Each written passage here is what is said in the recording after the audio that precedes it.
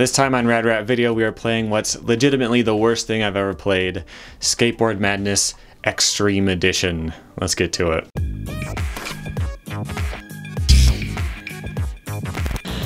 Welcome back to Rad Rat Video, a channel where I cover all kinds of different skateboarding topics. You can learn all kinds of new things about skateboarding every week here if you subscribe on the channel. One thing I like to do is torture myself with interesting and obscure old skateboarding games, including this one, which is called the Skateboard Madness Xtreme Edition.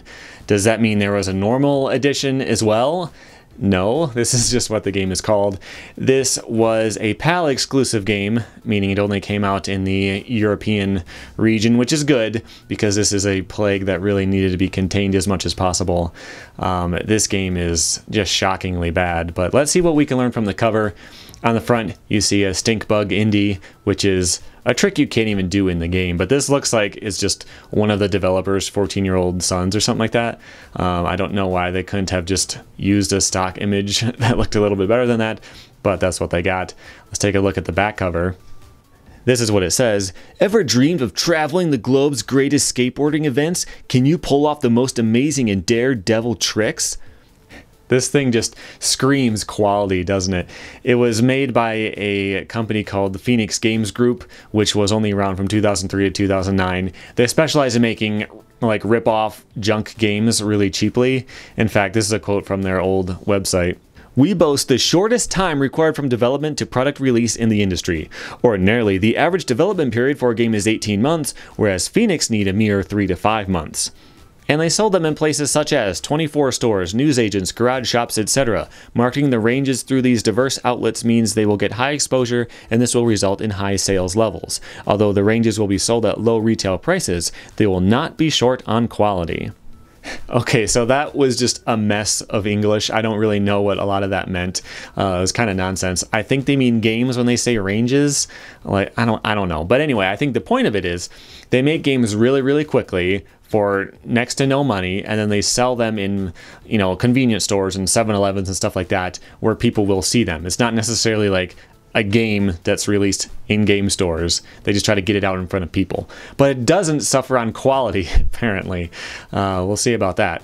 So when I first saw this game and I looked at the graphics and everything, I was trying to figure out when this came out. It's on the PlayStation 2, but it looks really early for the PS2, even though it was made quickly. So I'm thinking, you know, maybe like 2002 or something like that. But I looked it up, and on the back cover it even says this game was released in 2007. This is after the PS3 and the Xbox 360 were out.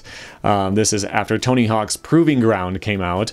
This is a little bit before Skate. There was probably already like trailers and stuff for Skate coming out. And this is what we got instead. At least what they got in Europe. It is just abysmal. And let's take a look at it. When I first fired this game up, I was pretty sure it didn't work. I'm playing this on an emulator because the game is PAL only and it wouldn't run on my system, but it doesn't seem like you can do anything. If you skate around and do left or right and square, he does this. It's kind of a heel flip, I guess, if you want to call it that. You can't bail it, but it also doesn't give you any points. There are no grabs and you can't spin on street. Sometimes you randomly spin on vert, but you have almost no control and you almost certainly bail. If you do a grind with circle, it just says slide, and it sounds like this. So clearly this game is just not playing right. Or is it? I looked up more gameplay of the game on YouTube, and that's the experience that other people are having too. I tried to find the manual online to see if there are more tricks, and I found one page, but only in Spanish. But yeah, it looks like it was running correctly. There's only one grind, which is what this is explaining. There are kickflips and heel flips, and then 7 grabs that only work in rampa. But it's got all the classics, you know, skywalks, back grabs, foot throws, and then nose grabs and crossbones, which are the same, except you can't hold a nose grab, but you can hold a crossbone for whatever reason. So the game is running as designed. It was just designed broken.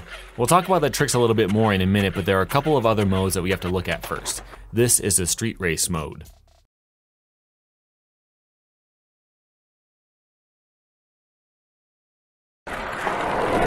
Yeah, there's no sound when you start. No countdown, no rolling sound even for a minute. Eventually that will start. I don't know if it loads slower than the level or if it needs to wait for something to trigger it. I have no clue. So you've got to skate around the level and collect arrows in order, that's it. It shows you where the next one is, which is nice. They could have just left you to look around for it blindly, but the controls here are really hard to explain. First of all, your ollie is pathetic. You get an inch off the ground unless you hold down X for a while. That's fairly normal, I guess, but it doesn't work normally. If you're crouched down and you hit something, you'll stop crouching. So you are holding the button down, ready to release and get a big ollie, but it doesn't do anything because your character isn't crouching. So that's helpful. Wait, is he mongoing? Actually, I don't think so. It just looks terrible. And by the way, when you bail, you lose control for a second or so before you're allowed to move again. In the first level, this race was super easy. I finished it with a minute left, and this despite never actually being able to land a vert air. Sometimes you just start spinning. I never figured out exactly how this works. It seems related to the angle you left the coping at. You don't actually cover distance in the air. If you approach at an angle, you'll just be launched straight up, but you'll spin. Holding left or right can speed up or slow down your spin, but it's very touchy and weird. If you start spinning, it's pretty much pure luck if you'll roll away or not. Being able to cover distance would have made it a lot easier to collect stuff, and it took a while to get used to just doing perfectly straight airs. It's a lot harder to aim that way. You have to land perfectly straight on airs too. When you start playing, you'll bail so often that you might think vert is broken, but eventually you'll get used to lining yourself up perfectly straight and you'll be okay most of the time. But I did run into a problem that I'll be having throughout the game. The route it wants you to take is sometimes impossible. There's a double set in the first level that you can't easily get up. Thankfully, you can ollie each set in this level. It's just awkward, not impossible, but we'll get to impossible. This is the second level. At first glance, it's not bad. There are a lot of ramps and stuff around that might potentially be fun in high score mode. Spoiler, they're not. But once you get down to business, you realize how screwed you are. This is the hardest stage in the whole game, but I think it's on accident. Is this some kind of radioactive goo that will turn me into a Ninja Turtle if I fall in? I actually avoided it for a while before I realized it was just supposed to be grass. Anyway, there's a big stair set all around the level, and the path for all the arrows takes you up and down them over and over. The problem is that you can't get up the stairs in any easy way. You can't ollie high enough to clear them. You would, of course, think you can grind up the handrails. That's what you would do in Tony Hawk, or in recent years, you might even do it in real life. But these aren't grindable at all. You can't grind up the rail in the first level either. Later, I tried to grind down the rail, and that didn't work either. I think they just forgot to turn these on as grindable objects, but the level is clearly designed for you to do that. So what do? You can ride all the way around the level to try to find a ramp, then ride over to collect the arrow. That works, but you have to do it so many times during this route that you'll definitely run out of time. I was pretty stumped on this one for a while. You can't grind the stairs and transfer up a step at a time. You can't ollie out of a grind at an angle at all. So what did I do? Couldn't let the game defeat me here. So I started over. Of course it starts you facing the wrong way because it hates you. So I turned around and this happened. The camera is flipped over. Hitting vert will straighten you out for a while, but it kept happening until I restarted the game. This game is legitimately making me feel sick. I'm not sure what it was. I have some trouble with first-person games, but usually this type of game would be fine for motion sickness. Maybe I just want to puke because of realizing that my life led me to a point where I play games like this in my free time. Back to those stairs though, I figured out that ollieing at an angle will let me clear a couple, and then I can turn into the next one, ollie a couple times, eventually work my way up. That's harder than it sounds though. If you run out of space, you have to turn around carefully, not fall back down. It takes forever. Well, it's still a lot less time than riding all the way around the level and finding a ramp. After quite a few attempts, I got good enough at it to get through. The third level is a business plaza area. It looks a little bit different from the other ones, and this level is huge. There are 3 different skate parks throughout this level. It could be really tough to get all 53 of the arrows. Luckily, I'm amazing at this game now, and I managed to get through this one on the first try. The next level is a tiny skate park, and you have a couple of minutes to get them all. I bailed a lot, and I still got through this one first try. I think that second level should definitely have been the last one because it was 10 times harder than this. The final level is an indoor skate park. This one actually took me 2 tries because I got lost and ended up running out of time. Again, the layout of this level doesn't look too terrible either. I could see trying to do some combos here, like grinding on a handrail and landing on a box or something like that, but that's not gonna happen. Okay, the next mode is Collector mode, Collector with an E. This game is European, and I know that British people are spelling impaired, but I double checked, and yeah, this is still wrong there too. In this mode, you just collect floating skateboards. You don't have to do it in order though, and this mode is a lot harder. The first level actually gave me a lot of challenge. Coming up with your own route and executing it perfectly is kind of tough. especially with the stairs in this level. They weren't as bad as the second level, but the timing is super tight on this one. I had a lot of close calls. Sure, playing it feels terrible, but there was this tiny spike of excitement when I finally beat it. It almost felt like a video game for a minute. The second level was hard too. The stairs are a lot less of a problem because you don't have to go up and down it a bunch of times, maybe only once or twice. But this level is huge, especially for a PS1 game, so it's easy to get lost or miss something. Wait, what? You said, oh yeah, that's right. This is a PS2 game. Never mind, this is garbage. Wait, why is there a pyramid in the middle of a bowl? Whatever. So, this one is tough, but it only took a few tries. It's just that every attempt is 4 minutes and then a minute of loading, so you can be playing for a half hour and only get a few runs in. Let's move to the third level. This one is even bigger, but just not in the way you want it to be. There are these separate skate parks and they're linked together by long paths. You'll get to the second one within the time allotment pretty easily, but here's what it takes to get to the last one. You skate around to the entrance to the park. I try to save some time by cutting through the grass. Whoops, there's an invisible vert ramp here. I think the game counts any vertical surface as a ramp. There are times you'll hit a curb and just fly through the air, or sometimes through the ground.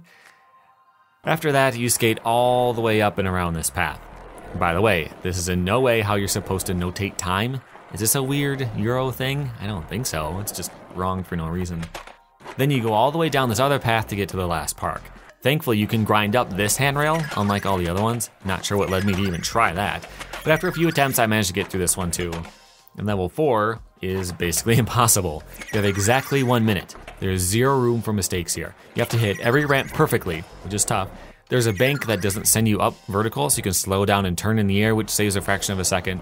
This quarter pipe over here can actually be aired out of if you ollie partway up. It's really, really hard and you have to do it perfectly, but it helps if you can do it. Some of these on the rails are really tough to get to too. This one was brutal. I came really close on this one a bunch of times, like here, where I was 1 off and it was on screen when I ran out of time. But I really wanted to beat this level because there's only one more stage at the end. Whether I beat that one or not, I could at least show you every single event in the whole game. So I stuck to it for a while. I got my route figured out and I started getting pretty close, but when what? I have never gotten a system error on the PS2 before. Sure, this is in an emulator, but look at this.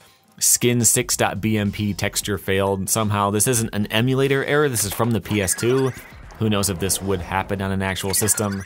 It probably does though. I almost took this as a good reason to stop playing, but I persevered because I crave pain and misery, and after loading I got it within about 10 more minutes. By the way, there's no restart option. You can only quit to the menu and sit through a loading screen. This could have taken half the time if I could restart when I make a mistake. Okay, on to the next level.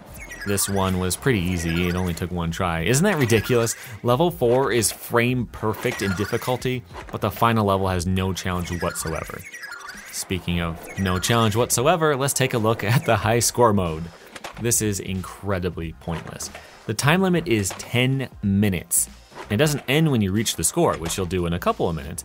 I beat the final level in a couple minutes and just left the game running to make lunch while I waited to see what the ending screen would say. I'll show you that later. But the actual trick scoring makes 0 sense whatsoever. As I mentioned, you can do kick and heel flips on flat, but they don't count. You don't see a score come up unless you do another trick later. So if you just do a kick flip and then a grind, it will count the kick flip then? It's not a combo, it's just broken. And the grind meter is a physical object in the world. So if you grind downhill, it actually moves off camera, which is pretty cool. Thanks for that. The balance meter doesn't get harder the longer you grind though. You can basically grind forever. If there's a long enough ledge, you'll randomly get kicked off at some point though. Okay, so how do you actually get points then? On vert, you have to do grabs like the famous skywalk.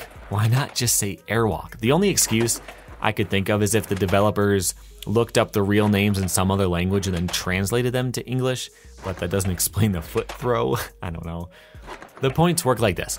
Do an air trick and it counts for a set amount of points. It doesn't matter if you hold the grab or not, and it doesn't matter if you do the same trick over and over.